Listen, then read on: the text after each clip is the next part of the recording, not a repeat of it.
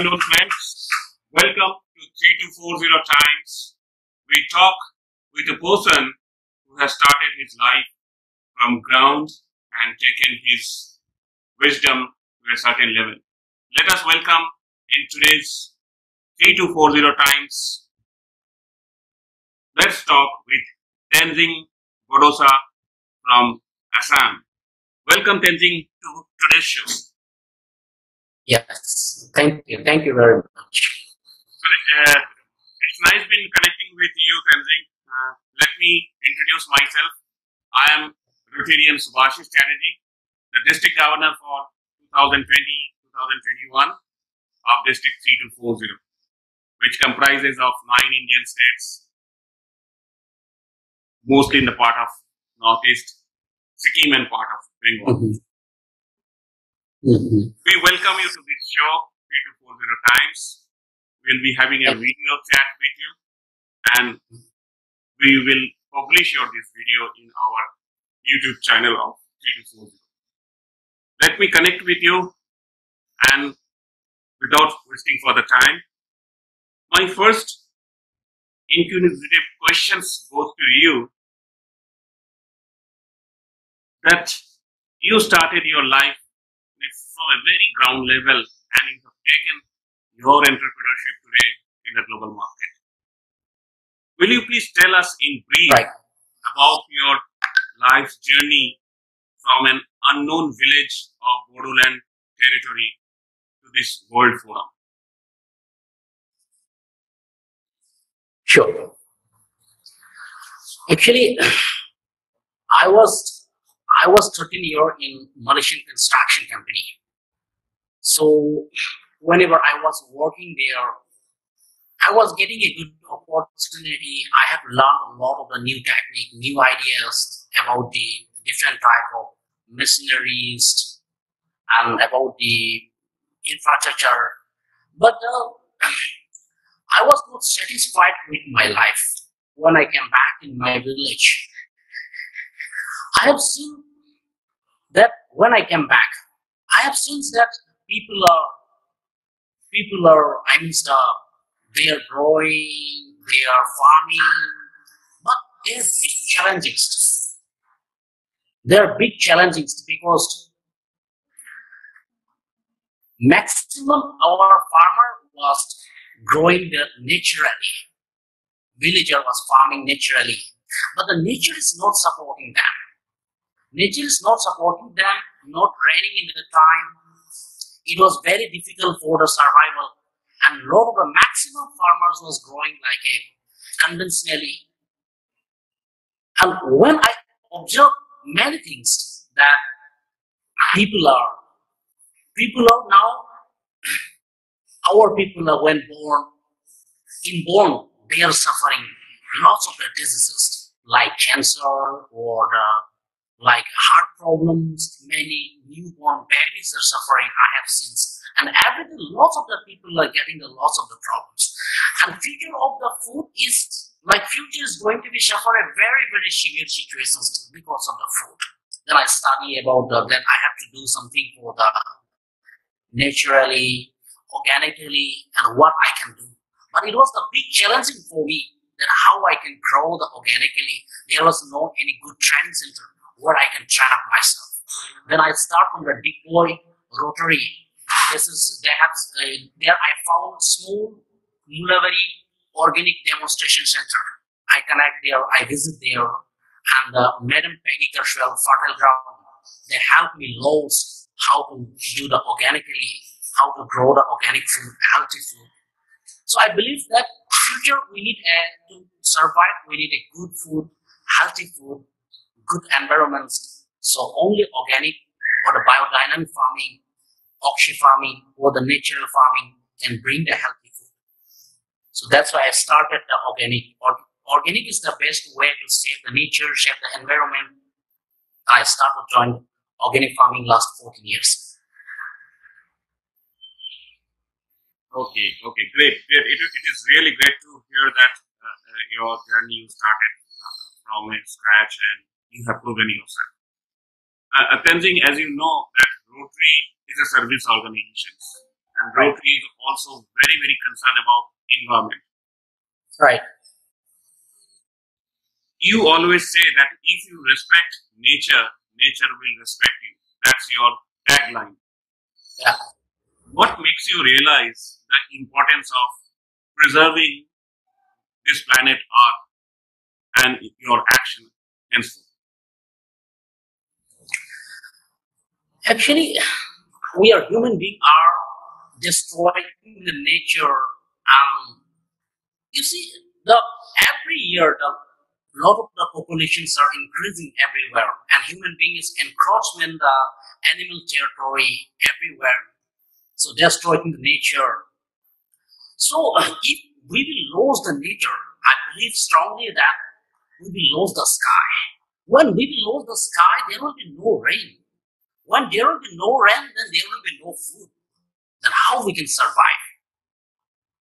Then I start, we should respect the nature.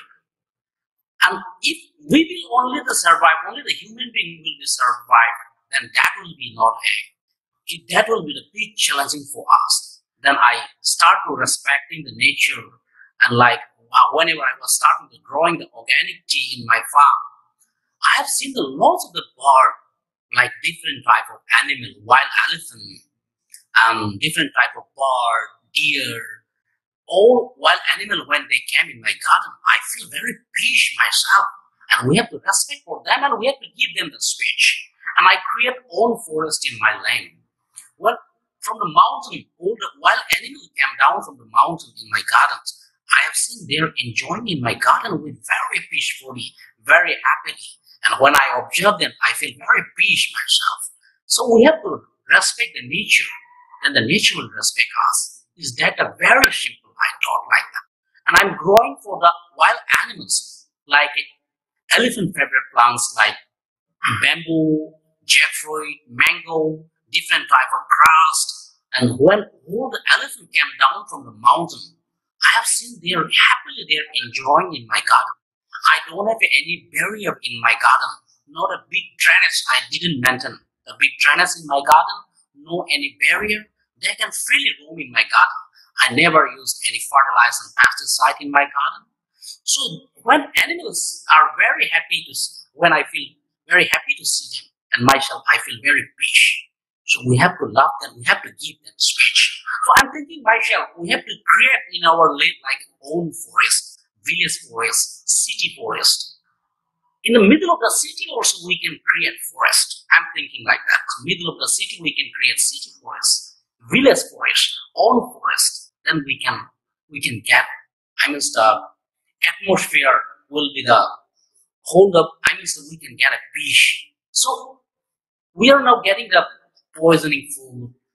I mean to survive we need a fresh air, good food, healthy crops, and that can become only from the organic or the natural farming, biodynamic farming. So conventional farming is spreading everywhere, so we have to stop the conventional. So we have to respect the nature. We have to respect the nature. Then nature is very powerful. Ultimately, when human and nature is fight, at the end, the nature is win. So nature is the very, very powerful. So we have to respect the nature. I have strongly believed. Right, you were truly said that in a fight between nature and human, always nature wins. Tenzing, I had one question for you, but you have already answered my question, so I'm not repeating. Just to relate that already you have answered, that I was about to ask you, you are the owner of world's first elephant-friendly tea garden at Kachibari village in Udalguri district of Assam. And I was about to ask you how it came to your mind to have this, but you have already answered that. So let me jump into the next question for you. You are also Assam's first organic tea grower, by which you bought Assam tea, which is already a famous in the world so far Assam liquor is concerned. But this organic tea, you bought Assam tea in a new height in global market. Will you please briefly say as how you are producing and marketing this organic tea in the global market? Yes. Last last means the last 14 years I'm growing the organic tea, and whenever I see in the garden, I feel it's look like a green ocean. It was look like a green ocean. But I was thinking don't have any knowledge about the tea farming. In my generation, in my family, I was the first tea planter in my family. And whenever I was visit the gardens, multinational company garden, mother tea factory, mother tea industry, when I visit, I have seen the teas. It's like green oceans. But when I study about the tea, then I found there is a 32 varieties of the tea plants are there, and each plant have a different character, different flavor, different aroma. So interesting. But Assam is not a tea. Most widely used by Assam farmer is the chemical fertilizer pesticide. I have seen and many however, tea is the largest used by the people. And one time planting, tea is minimum 200 year can be survived. So how we can be used highly chemical fertilizer?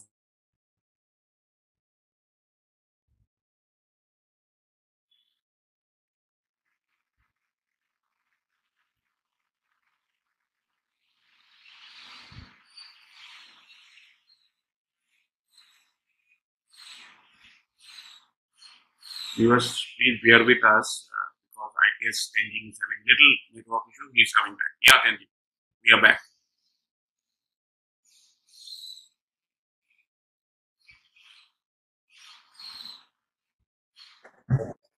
Yeah. Yeah, Tenzing, we can hear you. Continue. Yes.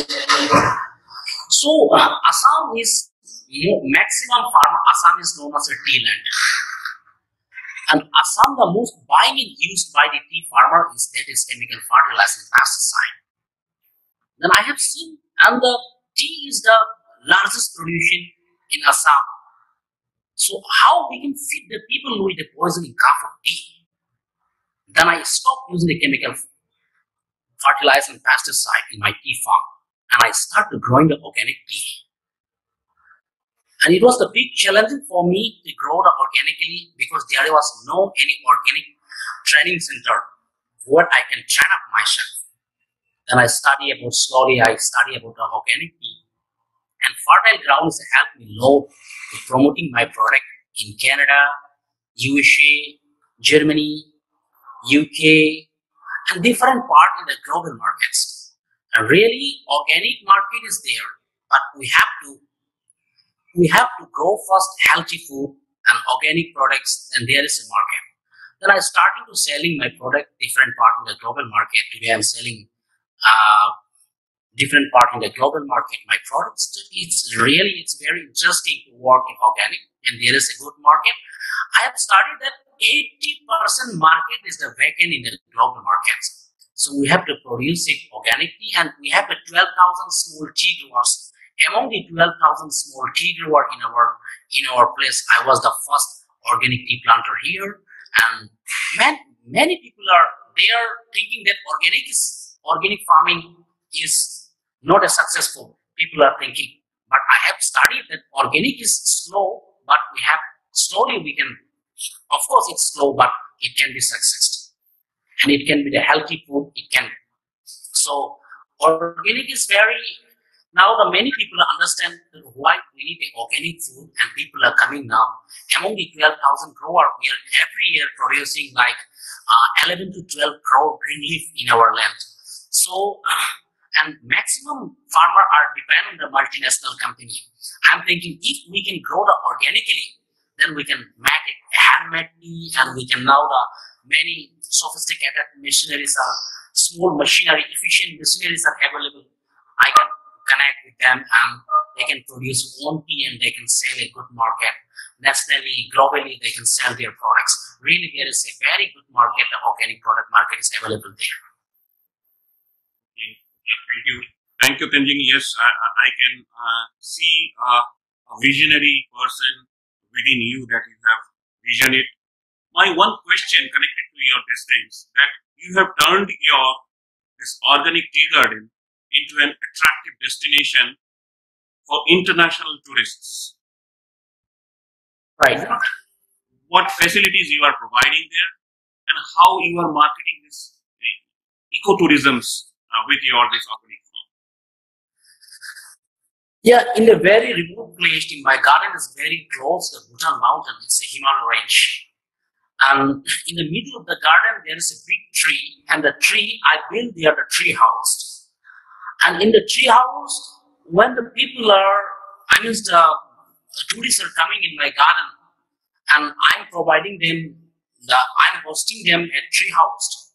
And in the night, when the different type of wild animals like elephant, peacock, deer, and different type of wild animal when they came down from the mountain, and people are love to see, and people are love to be, enjoying the natural life. They are very peace and silent, and lots of birds, lots of different type of animals. It's like a new paradise for the travelers, and it's very, people are like very much, yeah. So, Tenzing, I understand that tourism is a part of people's interest, and when people get such type of facilities and the nature in their hands, distance, people will look into. I just wanted to relate one thing. I do not know whether you remember or not. 3 years down the line back, in a Guwahati, that Vivekananda Kendra, you were being felicitated by a Rotarian, and his name was Dr. Vivasdas Purukaistu. And Vivasda called me up even today morning also. He was so impressed about your success, about your journey. And in fact, he was one of the person who has the inspiration of getting you into Rotary field. Do you remember that incident in Vivekananda Kendra 3 years back? Yes, I was really, I thank to him, and he gave me the great honor. So it's really, many organizations that have given me the great honor. Really, I remember, and it's thank you so much for giving me that opportunity and giving me for the great honor. Yeah. And Tenzing, I really appreciate your time, but I have this last question for you. We Rotarians believe that there are Rotarians beyond Rotary as well. And as you follow service above self, Rotary's motto is also service above self. And we consider it's a Ved mantra for us. Will you be agree to promote the environment issues as an ambassador from Rotary District 3240 if the opportunity been given to you? Sure. So yes, environment is nowadays, you see, the whole world is becoming the very, very severe situations. If to survive, we need a fresh food, healthy, the healthy environment. So only the nature can bring that. I believe so that we have to work for the nature. We have to love the older species, respect each other. And Rotarian is doing the excellent that supporting the nature and environment. So this is excellent. Actually, I thanks to all the Rotarians, the member, and supporting me, and it's really, I love the nature. It's very excellent. This is, yeah. Okay, thank you so much, Tenzing. Thank you for your consent. If there is any opportunity comes, my team down the line will definitely get in touch with you, and we can have a lot of endeavor in coming days while we both together working for that. Yes, thank you. Thank you very much. And many, those who are still today, the different organizations are giving me the great, the honor. So I received a Global Entrepreneurship Award, Indian Top 3 Farmer Award, Rotary International Award, Environmentalist Award, and 10 to 15 awards I have received already. And really, I thank all those, the organizations, those who are supporting for the environment. And now this is the perfect time to do for something for the environment. So please, thank you very much for supporting, and especially thanks to the Rotary and supporting for the environment. And this is thank you very much. Thank you so much, Tenzing, for spending your time on a weekday afternoon with our request.